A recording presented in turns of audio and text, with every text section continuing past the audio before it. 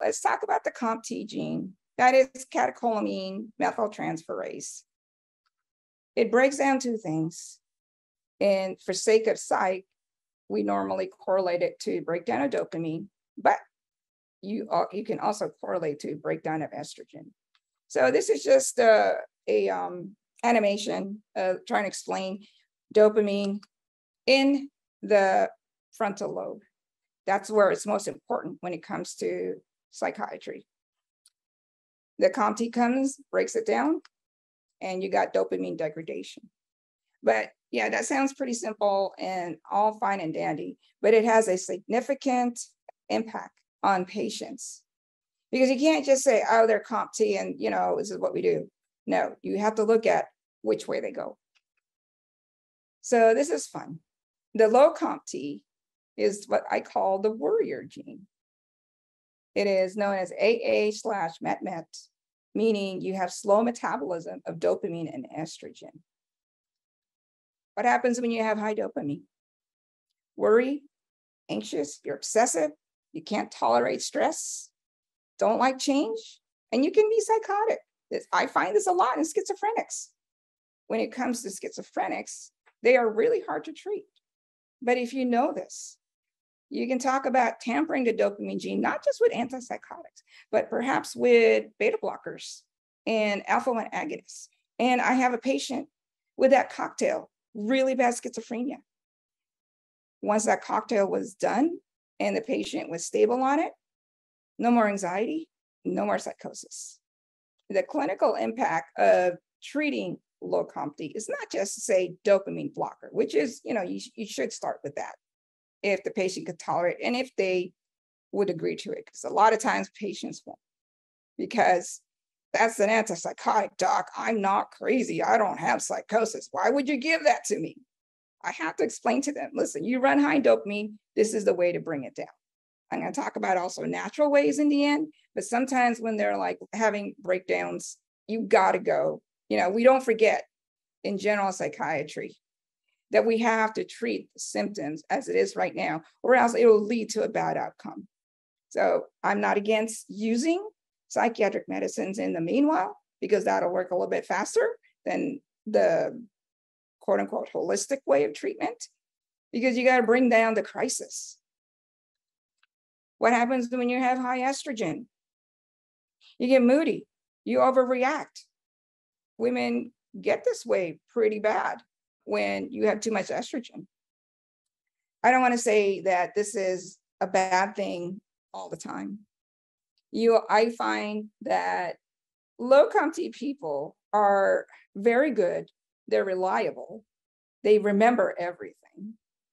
But sometimes they don't always play well with others because they are set in their ways. And if you move anything, kind of like who moved my cheese, it's not good. And these people cannot tolerate too much stress in a work environment. You want to pile on things for them, and they don't want to say no. And then what happens? They quit their job. They're like, they can't function.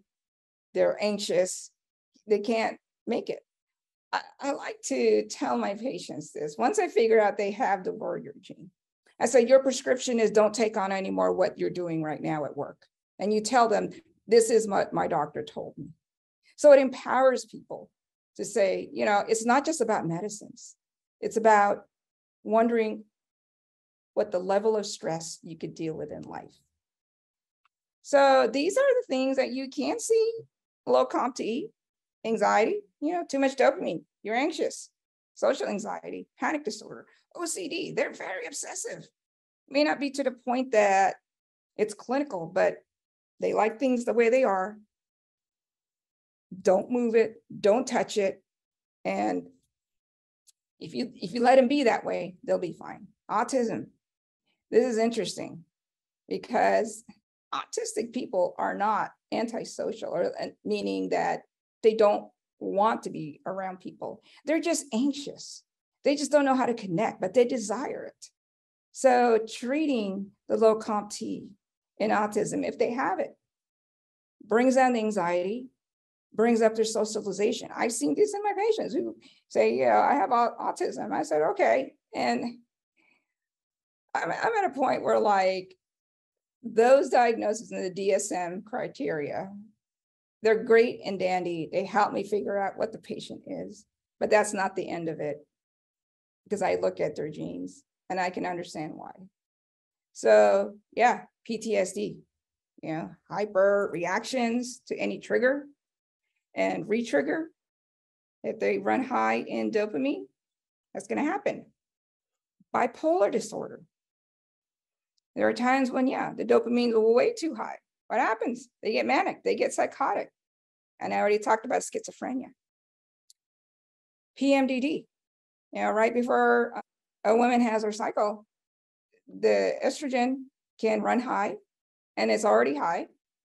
So that's why these women suffer more from PMDD. Postpartum, we always talk about a woman glows during her pregnancy. That in bipolar disorder, we were always told bipolar disorder is protective in pregnancy. Why? It is hormonal. After you deliver, you have that drop in progesterone that was keeping you calm, and now you don't have it. Now that you understand the impact of the neurotransmitter in a patient, every symptom that they have makes sense. So how do you treat it?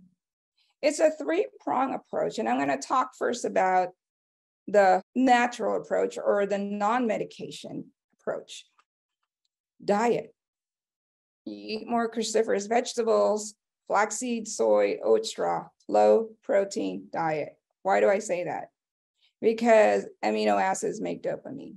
So I'm not saying that you can't have protein. I'm just saying be careful. Don't be going crazy and talking about, I'm going to go on keto because that's not good for you. It's going to make you not sleep. It's going to make you anxious. This is exactly the story of the psychologist who went through the same thing.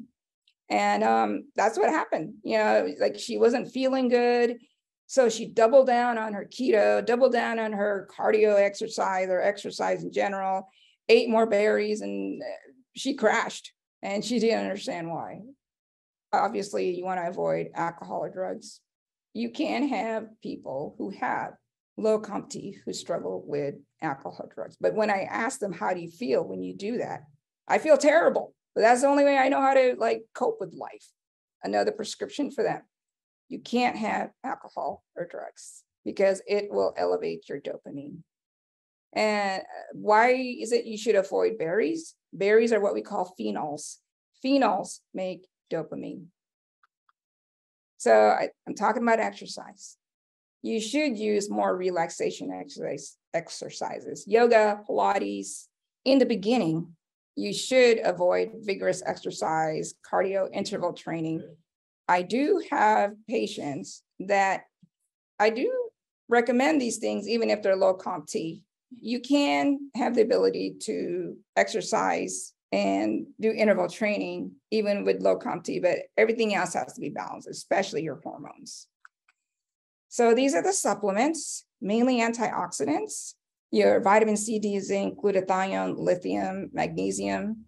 These things balance the effects of the dopamine in the brain. And with too much dopamine, what do you need to do to compensate it? You need to compensate it by increasing the serotonin. And you can give an SSRI, but I like to start with the building blocks, tryptophan, but I prefer mostly 5-HTP because tryptophan will quit working in the long run. It's a short-term treatment. 5-HTP will not quit working. It doesn't build that blockage, continuing to make serotonin. GABA promoters, anything that will bring down the anxiety through GABA and pregnenolone. And why pregnenolone? Pregnenolone increases GABA naturally in the brain. So think about this.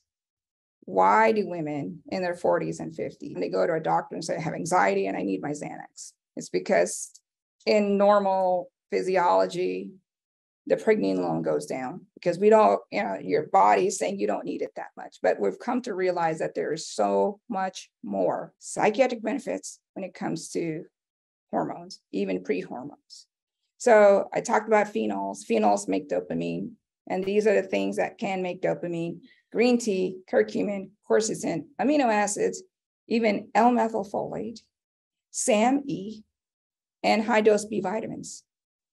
I don't think I even really have to explain to you why you have to avoid these things, because I showed you the methylation cycle. With the methylation cycle, B vitamins, SAMe, those are the things that are involved in making, other than serotonin, dopamine, and norepinephrine. So let's talk about the psychiatric meds for low COMT. Of course, the first thing I like to reach to is antipsychotics, but if the patient flat out refuses, then I can give them a beta blocker if they can tolerate it. Alpha agonists, meaning the clonidine, the guanfacine, and GABA promoters. As you notice with anxiety, giving them more GABA is going to decrease the effects of dopamine. Benzos, Buspar, seizure medicines. And out of all the antidepressants I like to give are the SSRIs, because it does promote the increase in serotonin. I would avoid anything with SNRI because it has norepinephrine. Even the older medications, the TCAs, those are what we call like dirty SSRIs. And MAOI inhibitors, those are all will help the body make more dopamine. So SSRIs is the way to go. First line. It makes sense now why we would avoid Wellbutrin, because it does increase dopamine, the SNRIs, the TCAs, MOIs, and stimulants. Stimulants are not good for people with low COMT in general. The ADHD medicine that I use in low COMT that I reach for so long as they tolerate it is Intuniv, because this is the reason why Intuniv will work for some people. It will not work for people who are opposite. In fact, it makes them worse and depressed because you're blocking that receptor already.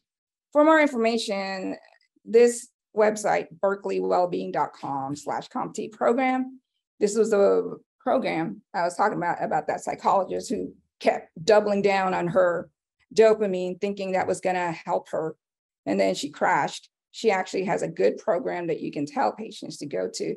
It's not necessarily step by step, but general guidelines on the things that you need to do in your life to decrease the effects of dopamine. She also engages the effects of estrogen in the recommendations she does, because we can't forget that.